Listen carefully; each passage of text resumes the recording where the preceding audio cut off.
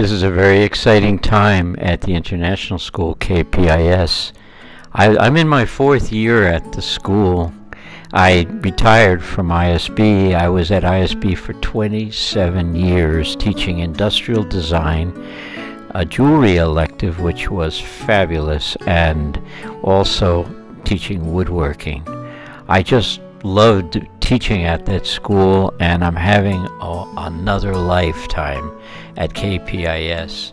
The KPIS is going to start an initiative in design development and manufacturing with children, all the way from kindergarten up to high school. And this is, well, I'm in my glory. I want to help with it. I used this program at ISB 18 years ago. It was put free on the internet for a download by Google, and I use this program for absolutely everything, for pre-visualizing.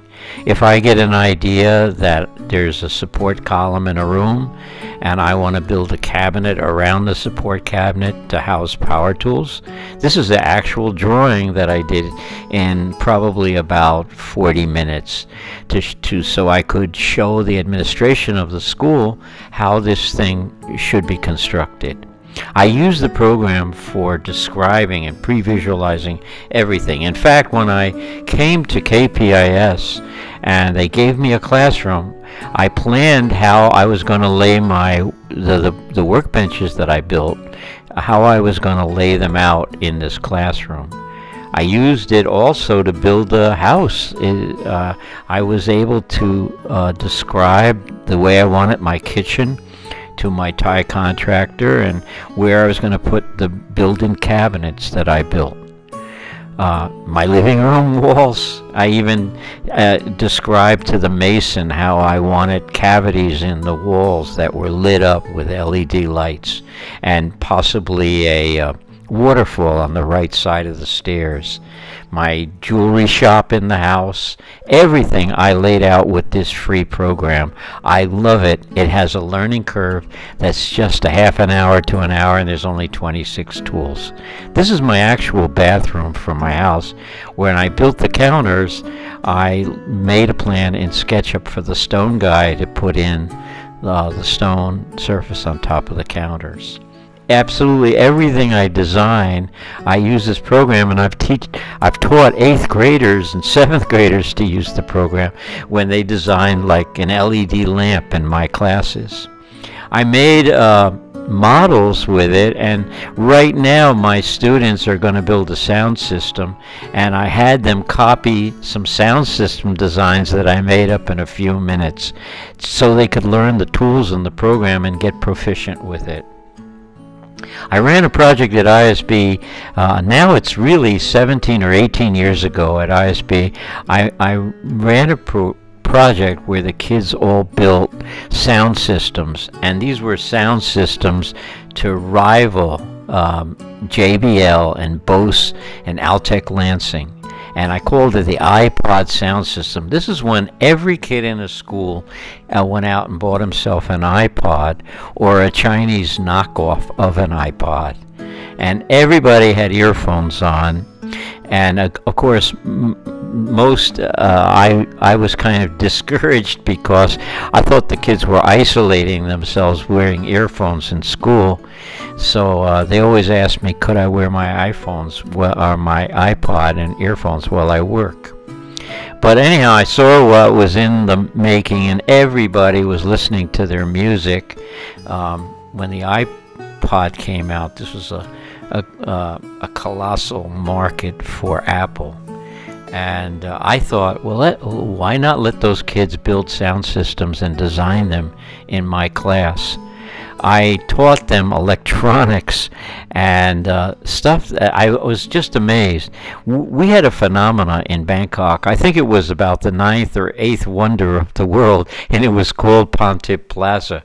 You could go there and buy Chinese MP3 players. This was at a time when these were just becoming super popular. Every kid had to have one. And many parents actually called me up and asked me, could I suggest the best MP3 player for their kid? They wanted to buy him a birthday gift. I took the kids in my classes to Banmo, and I showed them factory overruns of these Chinese amplifiers that were selling for absolutely a song. We're talking up 200 baht. I brought one of these amps home and tested it and used Chinese speakers, and they just blew me away. So this was the beginning of a project for my kids, and I would teach them to use SketchUp to design the sound system. And now I'm doing the same thing at KPIS. I'm starting this project again for their first project in design woodworking, and they're all having a ball right now. They are going to spend 1,000 baht and buy all the components and build a sound system that rivals anything you can buy from the commercial manufacturers. So it's really cool, and they can include a DVD player. And I found out that in my class they were learning more about electricity and more about what stereo is and how to make baffles for speakers and the science of sound than they ever learned in science. And I was amazed. They didn't even know what stereo was. And some of their cabinets were enormous. I had no limit on size. They could build their system any way they wanted. I did all their shopping for them. So if they wanted to include a DVD player in their cabinets, they could. I bought 9mm, one side finished in teak wood, but some kids used their own wood and built tables, sound tables, and all kinds of amazing pieces of furniture with speaker systems built into it. Now, I ran this project all the way from 7th grade all the way up to 12th, and I very carefully documented. Actually, every project I did at ISB, I documented. So I've got tons of slides and loads of movies of these kids working. The industry in my classroom, well, it attracted everybody. Guests who came into the school saw what these children are doing, and they were literally blown away, you know. The kid had to learn how to lay out on his piece of wood. He had to order the wood, and the school would furnish the wood, and they would pay a fee for the electronic parts that they wanted, and I would do all the shopping for each kid, which drove me bananas night after night. I was coming home at 9 o'clock at night with 50 speakers, and some kids, it wasn't enough to put a speaker in a cabinet. They wanted a three-way system, so I had to show them how a crossover network works. And they learned about putting in a power supply. Every student learned how to make connections and solder. They learned how to choose the appropriate size wire. The skills that they learned doing this project just blew you away. And I was so proud of this class, of all my classes. I ran this from the 7th grade all the way up to 12th grade. Kids learned how to use small machines, routers and grinders, and all these different machines, all together with hand tools, about 115 different hand and machine tools. And now these kids are probably nearly 35 years old or more, and I'll bet you they will never forget what they manufactured in my classroom. It was really amazing. And of course, the dust in this classroom, if it doesn't have some ramification, it was really difficult because my classroom was getting smaller as we expanded and put more and more power tools in the classroom. The drawing was very important to this. We started out teaching them how to hand draw in two-point perspective so that they got drawings that looked 3D. And we taught them the nuances of shading and controlling values with a pencil. And it was like such an eye-opener, all the skills that were happening from this. And the drawings looked just totally professional. So when a kid made, and this student is designing a cell phone, And this student is designing a lamp, but the drawings, the side views and elevations were wonderful. So this project just stands out in my mind, and I thought it would be really great to run this project again at KPIS. And I've shown the students that I'm teaching now, just today, these movies of these kids working, and of course they're all fired up now, and they really have a taste of what the project is going to turn into. We're moving into this new maker's space room that KPIS has now, and we're going to start, and I'm going to start with teaching the safety connected to using all these hand tools and machines. Look at these cabinets that these kids never did a day of woodworking in their life. A brilliant young guy in my class, and he is routing right now with a router. He's taking off a dimension in his work. Could I stop you just for a second? Could you show how the speaker falls into that hole? Just take that away and hold the speaker slowly when you put it in. I want to just show what he's doing. He's surfacing the wood so the speaker drops right into that impression and flushes off with the front. So the speaker is even with the wood in the front. So that's what this tool is. This is called a router. It's a very, very helpful tool for doing something like this. It's also used for trimming.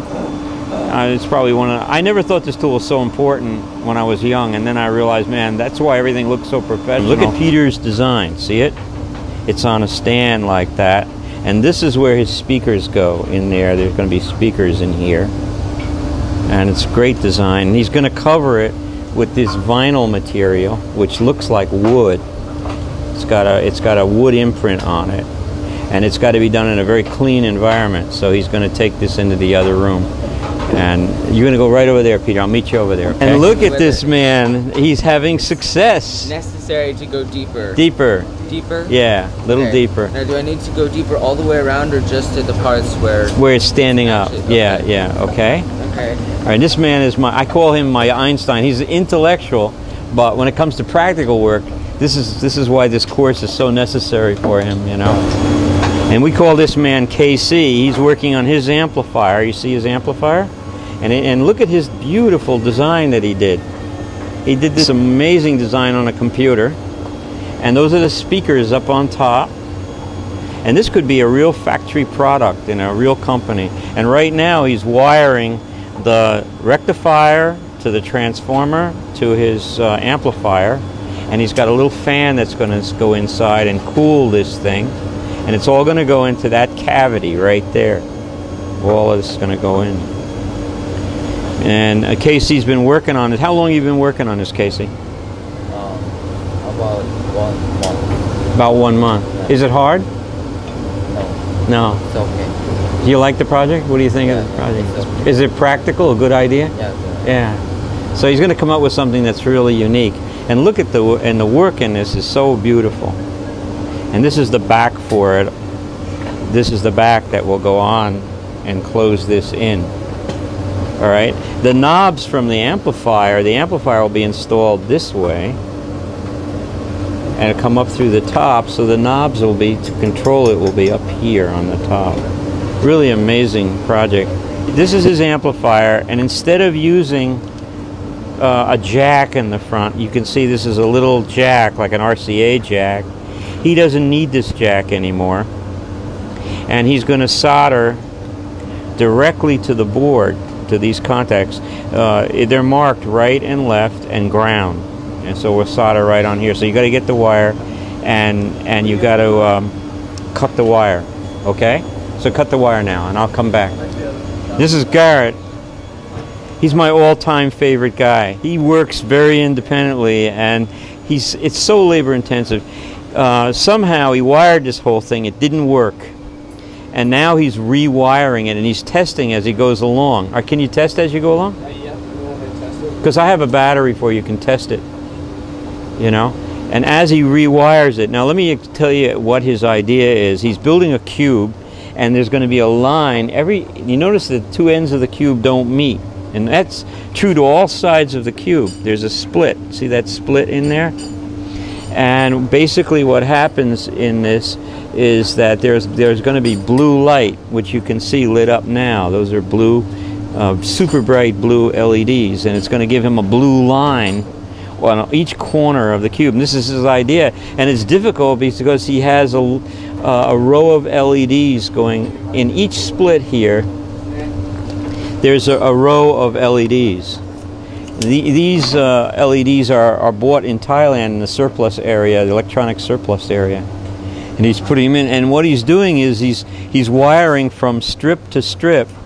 And believe me, this is labor intensive, and he had to do the whole damn job over again, which was not easy to do.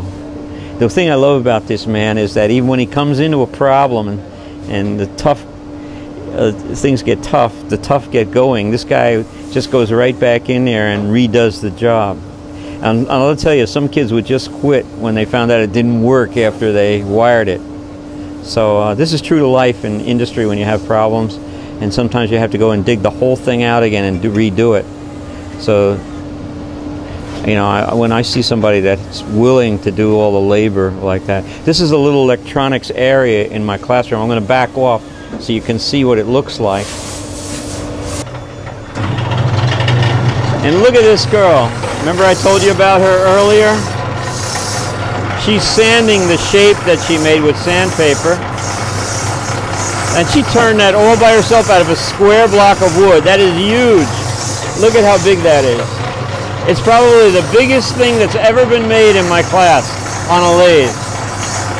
This actually is the biggest thing that's ever been made on a lathe in my classroom. Quite amazing. And that's in 17, 18 years in this classroom. No one's ever turned anything this big. Isn't that amazing? This girl is amazing. I have so much respect for her. And here's another guy I truly love. He's polite. He's a really wonderful man. I spoke to his parents not too long ago. Can I show you the shape of the thing you're making? Because I'm so proud of that thing that you designed. Remember that design I showed you earlier? He designed this himself on a computer, and he's in the process of putting Formica on this. So he's going to cover this cabinet with Formica. You can easily see where the speakers are going to go. It's going to be a speaker here and a speaker here. And then the controls are on the front, is that right? Are the controls in the front? Yeah. So he's putting the controls in front. Prisette, did you have my class the first term? No, this is just the first time. Yeah. Have you ever done any work like this before in your life? Never. So this is a valuable experience. And you can see the Formica here. He's going to glue that on.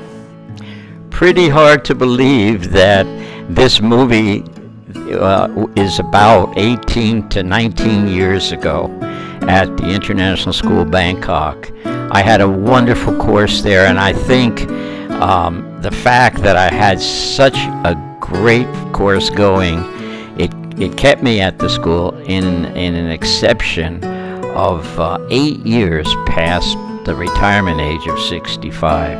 And I was really excited, and I thought I'd make these movies for later on, maybe coming up with a book for teachers who teach technology.